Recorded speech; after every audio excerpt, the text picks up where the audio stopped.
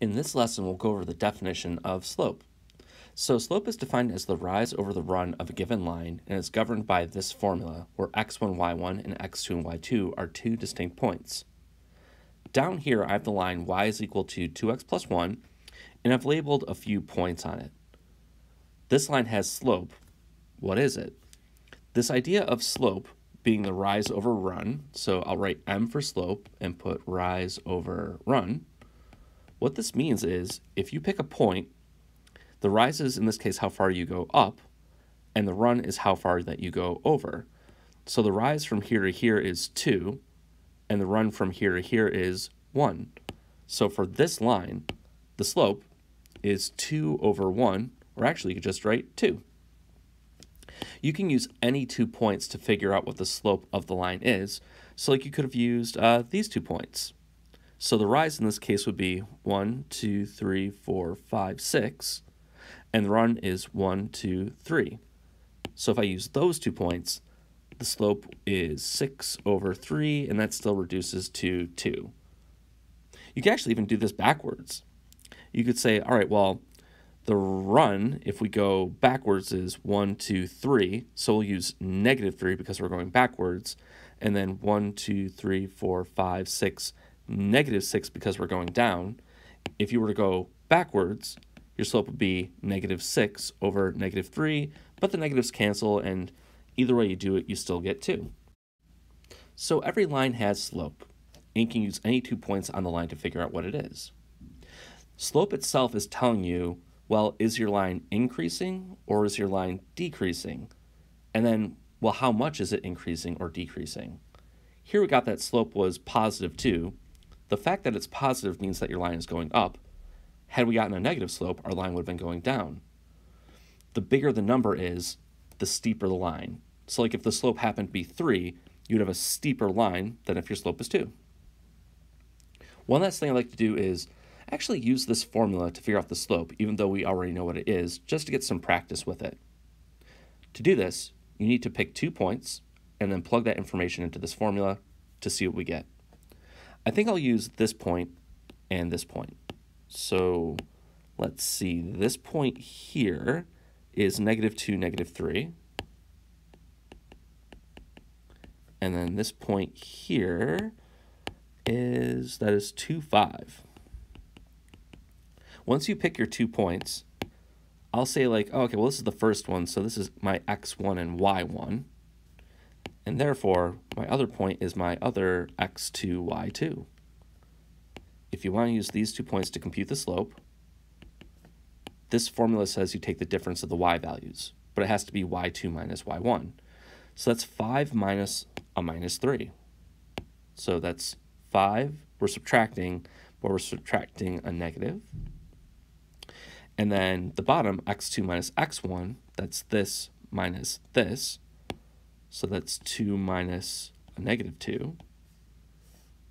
I have to reduce this, but 5 minus a minus 3 is really 5 plus 3. That's 8. In the denominator, 2 minus a minus 2 is 2 plus 2, which is 4. And of course, this reduces to no surprise, the same value, 2 over 1, or simply just 2. The reason this formula works is because y2 minus y1 tells you the rise, and x2 minus x1 tells you the run. If we go between this point and this point, the rise is 1, 2, 3, 4, 5, 6, 7, 8. That's exactly the number we got in the numerator. That's y2 minus y1. The run is 1, 2, 3, 4. That's this number we got in the denominator, and that's x2 minus x1. So even though there's this nice explicit formula, this one does work in a lot of cases. This formula is nice if you don't have like a graph to work with and you can't easily determine what the points are. So this one is always fine to use. Sometimes it will be necessary if you don't have a graph. In example 1, we're given the graph of a line. Let's determine what the slope is, and also what's the y-intercept. So we have this very informal definition of slope, which was rise over the run, which might work fine here. And of course, you can always use this one of y2 minus y1 over x2 minus x1. So I'll start with this one here first. I think it'll be good enough. I just need to choose 2 points and figure out the rise and the run between them. So any two will work. I think I'll use this one here. And then my other one, I guess I'll use, something that falls on an integer. It doesn't really matter. I guess this one. Okay, so what's the rise and the run between these 2 points? Well, the rise is going to be negative because we're moving downward instead of upward. In fact, we go down 1, 2, 3. So here the rise is actually negative. It's negative because we're going down, but it's -3. Now the run is going to be 1, 2, 3, 4, 5, 6. So since we are moving to the right, it's positive, but it's +6. So to determine the slope, the rise was -3, the run was 6. It's definitely a negative number. 3 goes into 6 twice, so you could say -1/2. Or you could just think of this as -0.5. Both are actually equivalent. So depending on if you want to answer with a fraction or a decimal, this is your slope.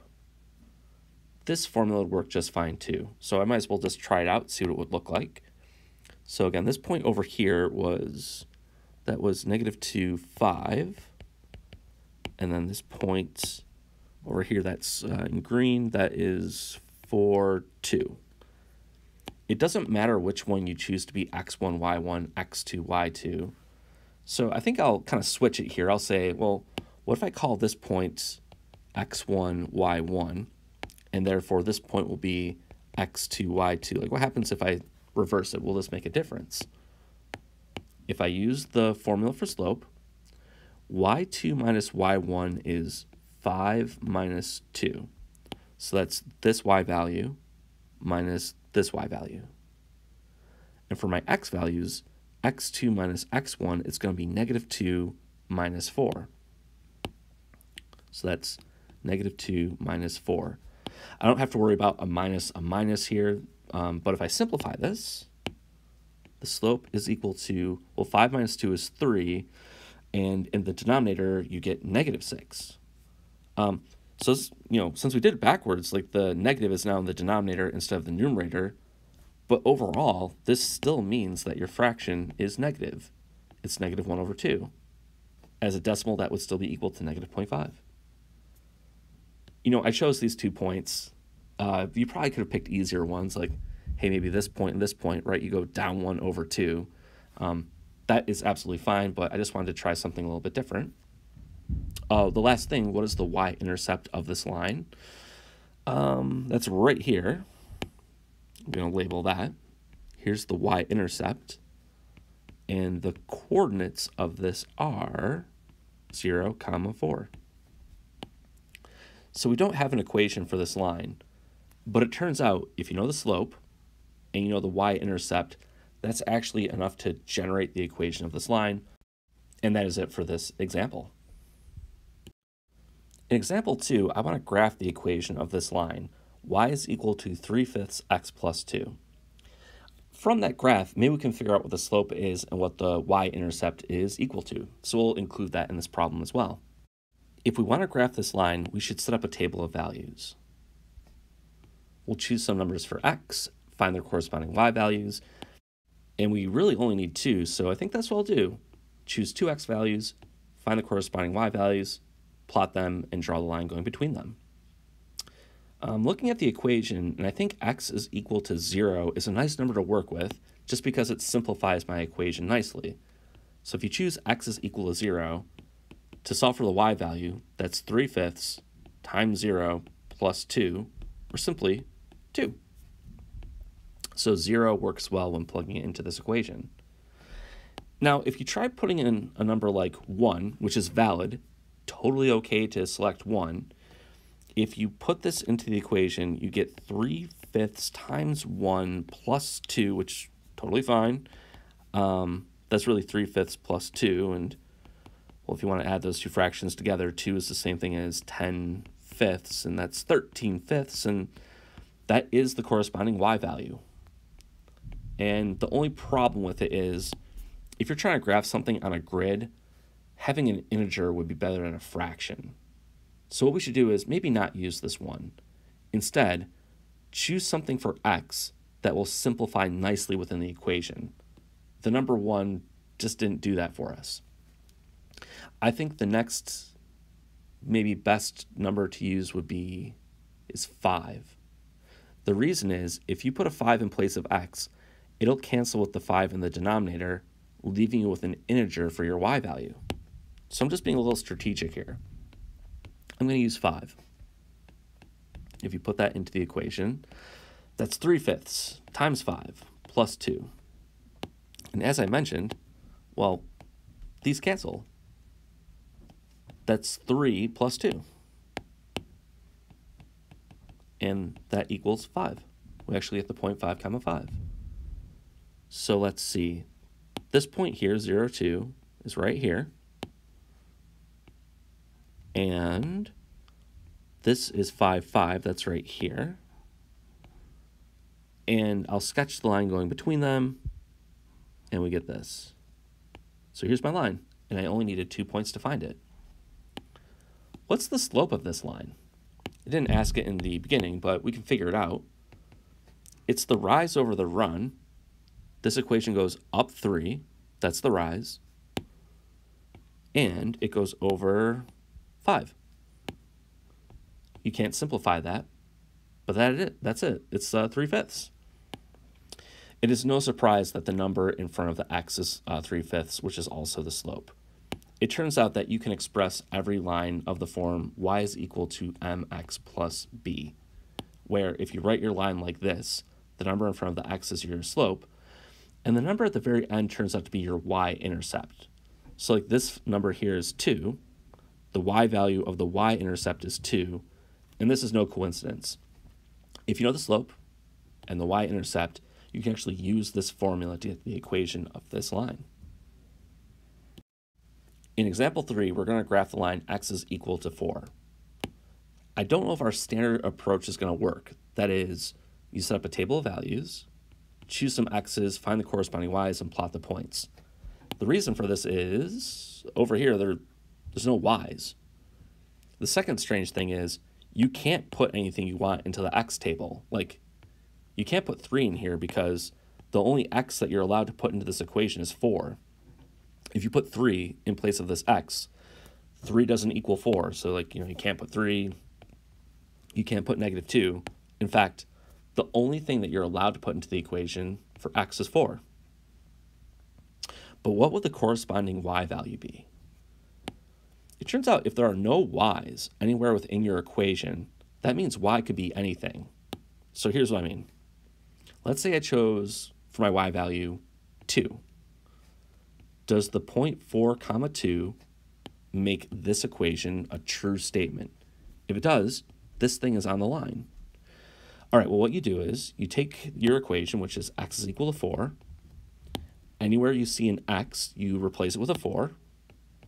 And any place that you see a y, you replace it with a 2, which there are none, so you don't. And if you end up with a true statement, that means this point is on your line, and it turns out you do. If you put this point, 4, 2, into this equation, it's a true statement. That means 4, 2 is actually on this graph. So I'll plot it, 4 comma 2. Well, what about 4, 7? Does that make the equation true? And it turns out the answer is yes.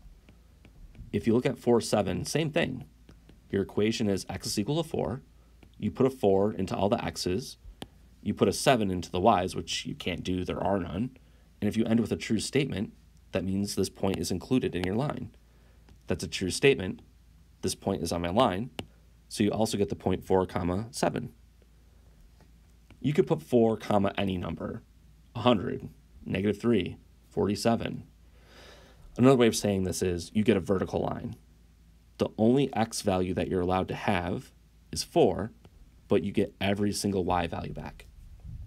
So I wanted to look at this example because if you have an equation that only has x is equal to a number with no y value, this is a vertical line. I think the last thing to consider here is, since this lesson is about slope, what is the slope of this thing? What does that equal? You can use any 2 points that you'd like to figure this out. Maybe I'll use these two. What's the rise over the run between these 2 points? Here, let's see. If I go from this point to this point, the rise is 1, 2, 3, 4, 5. That's a positive 5. You go up 5. And the run is, well, you actually don't go left or right. So it's 0. Like, you don't move at all in this direction or this direction. So I'll put that as 0. 5 over 0, if you type that into a calculator, it's going to tell you some type of like error message, which is good. You can't divide by 0. And what this means for this problem is the slope doesn't exist. In fact, we say it's undefined. So if you graph a vertical line and you ask what the slope is, it'll turn out it's always undefined, because if you go between 2 points, you'll divide by 0, which you're not allowed to do.